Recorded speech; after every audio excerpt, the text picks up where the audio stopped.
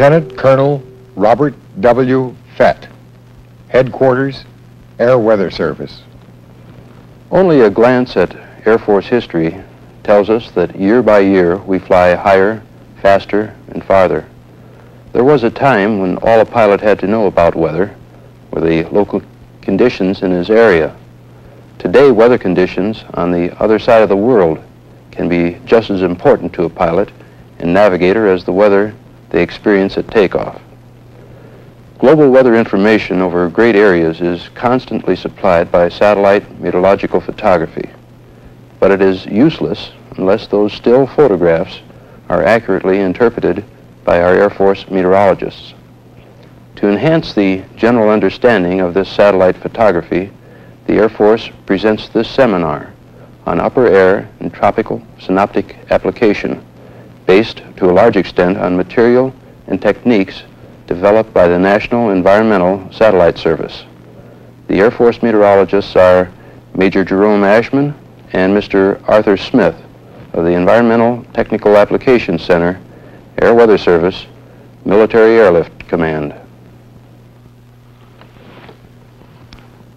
First, a word about satellite meteorology. We want to emphasize that satellite meteorology is not the solution to all the problems confronting the meteorologist, but is another tool in our trade. It must be used in conjunction with worldwide synoptic data. It is not a substitute for surface observations, but it certainly does give us an overall picture that aids us in the analysis of worldwide weather. In remote areas, it is frequently the first and only tool to identify severe or unusual weather. One of the cloud patterns we see frequently in satellite photographs is the spiral-shaped vortex. Vortices are easily identified in cloud photographs. The main point to emphasize with respect to vortices is that when we see dry air spiraling around a vortex reaching into the northwest quadrant, we can say that the storm has reached maturity. We can now forecast the filling of the surface low. This slide gives us an example of a mature vortex. The dry air has spiraled completely around the low. You will remember that one of the points we must emphasize is that we must identify the level of the clouds we see. This will aid us in determining the flow at that level. For example, if we look at the anvil cirrus in this picture of weather east of Florida, we can see the cloud pattern describing a cyclonic circulation. Being anvil cirrus, their tops are at approximately the 250 millibar level. We speak of high, middle, and low cloud families. Now let's look at middle clouds and examine the flow pattern at 500 millibars. Art? From our textbooks, we know that we have divergence at approximately 500 millibars between a trough and the next ridge downstream. This will result in net upward vertical motion in this area. Here between the ridge and trough, we have a region of net downward motion. These regions of upward and downward motion are reflected in the cloud patterns. They allow us to locate the ridges and troughs at approximately 500 millibars.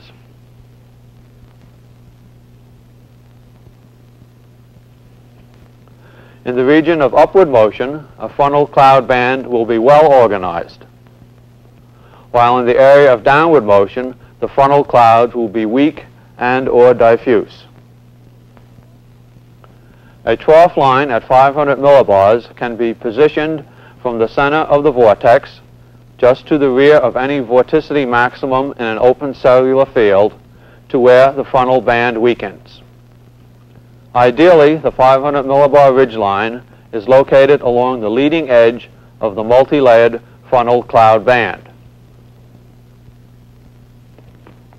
This is dependent upon the degree of curvature in the ridge, or in other words, With a sharp ridge, the clouds will terminate very close to the 500 millibar ridgeline. With a broad ridge, the multi-layered clouds will extend downstream a few degrees beyond the ridgeline.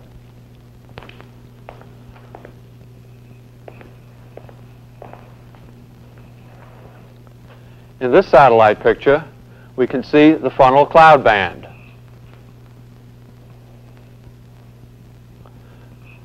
These clouds are strongest between the trough line here and the ridge line here. This next slide shows a ridge line where the middle clouds terminate abruptly.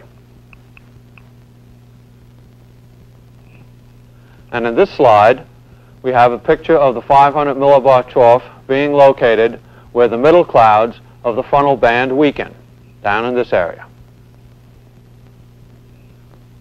Another use of defining the 500 millibar flow can be seen on the next two slides. First, we have here the typical cloud pattern associated with zonal flow. A cloud band with great east-west extent and a small north-south extent. Now, when we have sharp troughs and ridges, we have cloud bands with little east-west extent and a great north-south extent. The clouds, of course, being in the region of upward vertical motion between the trough and the ridge. This slide is a good one for summarizing the flow pattern at 500 millibars. From the middle clouds, we can identify a ridge line here, a trough line here, another ridge here, a final trough here, and another ridge line out here. Jerry? We've been talking about low and middle level cloud patterns. High level clouds are particularly important to us today because of the indications they give us of the upper air flow and because so many Air Force missions are flown near the cirrus level. Identification of a polar jet stream is often easily made from a satellite picture. This is because of the anticyclonically curved cirrus shield frequently seen equatorward of the wind maximum between the trough and the ridge at the cirrus level. It is usually accented by this shadow line on the polar side. Incidentally, the cirrus shield may be almost straight-edged, but whether curved or straight, we can identify it, and we know that the jet stream lies in the clear air very near to it. There are times when we do not see the shadow from the cirrus shield. In these cases, the anticyclonically curved cirrus shield can still be identified by studying the differing textures of the cloud patterns. The high cirrus shield will usually have a smooth texture, while the lower clouds will present an uneven texture. Again, the jet stream is positioned very close to and just north of the cirrus shield. Of course, it isn't always that simple. Let's look at an idealized schematic illustrating the positioning of a polar jet stream among different cloud patterns. We want to emphasize that jet cirrus forms from the trough line to just a few degrees downstream from the ridge line. Here is the anticyclonically curved cirrus shield with its smooth texture, and here are the lower level clouds with their lumpy texture. We may or may not see a cirrus shadow on the lower features. Nevertheless, we can position the polar jet stream here. We have also found that the polar wind maximum is located above the dividing line between an open and a closed cellular cloud pattern, and this is an example. Here are the open cellular clouds, and here are the closed cellular clouds. This is the dividing line between them, and we can locate the polar jet stream above it along here. We must be careful, however, because we can get an anticyclonically curved cirrus shield not associated with a polar jet stream. Here we have an anticyclonically curved cirrus shield where the winds are only 20 to 40 knots. This happens when we have a high-level anticyclonic outflow from a cutoff low. Notice that here we do have an anticyclonically curved cirrus shield associated with winds of 80 knots or greater. When we see this, we must be able to identify this situation. And now for another classic and beautiful weather picture. This is a Gemini picture of a subtropical jet stream. We're looking at eastern Africa, the Red Sea, and the Arabian Peninsula. You can just see the tip of the Sinai Peninsula, but a good part of the Nile River Valley, and behind me. The wind maximum from west to east is located here in the clear air. This band represents a convective source at the cirrus level to the south of the wind maximum. These cloud trails grow out of the convective source perpendicular to the wind flow. They curve downstream on the maximum wind side and upstream on the minimum wind side. This pattern was originally called transverse bands, but the name was changed after an ATS movie made by Dr. Fujita showed the clouds originating from a convective source to the south of the subtropical jet. With a conventional ATS movie, we can see about an 80-knot subtropical jet stream moving from west to east over the Caribbean. You can see the cloud trails. On a close-up, you get a better view of it. The subtropical jet from west to east, the cloud trails growing out of the convective source, the jet in the clear air. The picture printing process can be changed so that we have a moving coordinate system. That is, we have the effect of the camera moving with an element within the jet stream. Now we can see that the cloud trails are originating within the convective source. For research purposes, we can also run the film backwards, and you can see the cloud trails growing into the convective source instead of out from it.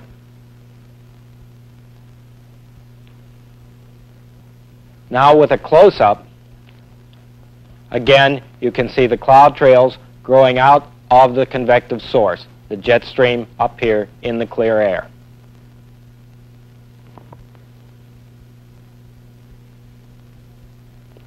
Here's an example of a subtropical jet stream as shown by a meteorological satellite. It extends several thousand miles. Research has shown that when cloud trails from subtropical jet streams are seen on meteorological satellite pictures, the winds will be 80 knots or greater, and the possibility of moderate to severe turbulence exists. Up to now, most of our slides have been pictures of the northern hemisphere, and that's because most of us live in this hemisphere. Satellite meteorology covers the entire planet. This is an example of a subtropical jet stream in the southern hemisphere. And as you would expect, the wind maximum is located on the poleward side of the cloud pattern. Here's another example of jet streams. In this case, we have one jet stream crossing another. This gives us a dramatic insight into the forces of the atmosphere. This is a subtropical jet stream crossing over the top of a polar jet stream.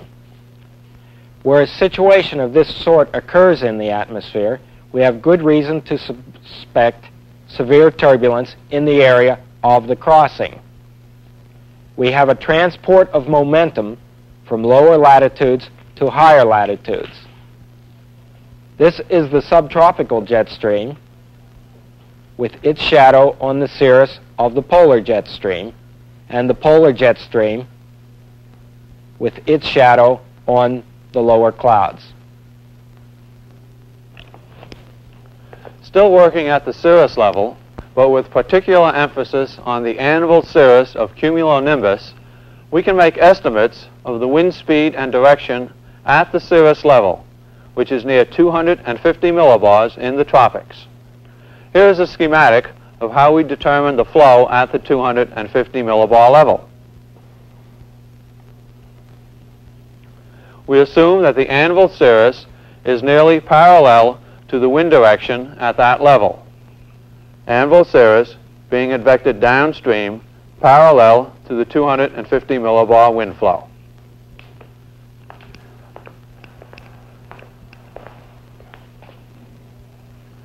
From a satellite photograph, it appears like this. This is an indication of cirrus level winds over the Indian Ocean. The winds at the 250 millibar level are approximately parallel to the orientation of the cirrus plumes. We have a sharp edge on the upwind side and a fuzzy edge on the downwind side. Using climatology, continuity, experience, and actual observations, estimates of wind speed can be made from the length of the cirrus plume. So here we have wind speeds of about 35 knots at the cirrus level. Here is another example of 250 millibar wind flow from cirrus clouds. Here we have indications of wind direction from the orientation of the anvil cirrus. And here from the clouds associated with the subtropical jet stream.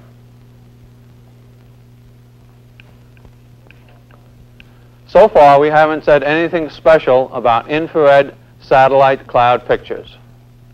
Our satellites have this capability, and what we want to point out here is that infrared satellite imagery supplies us with a 12-hour continuity during darkness. With proper calibration, infrared can give us a fairly reliable estimate of cloud height. Cloud patterns on infrared satellite cloud displays look basically the same as daytime video satellite photographs. Here are cirrus plumes shown in an infrared satellite cloud display. From this display, we can make estimates of the wind speed and direction from the cirrus plumes. Art, how accurate is the determination of wind speed and direction from cirrus clouds? In the next slide, we can give you an example of the accuracy of the winds derived from anvil cirrus. In this first picture, taken at 1951 Greenwich Mean Time, we have a line of thunderstorms extending from here up to here. In the second picture, taken about 2 hours later, we can see that the bases of the storms have remained almost stationary, while the anvil cirrus has grown in length approximately 2 degrees. 2 degrees in 2 hours, or about 1 degree in 1 hour, gives us a wind speed of some 60 knots.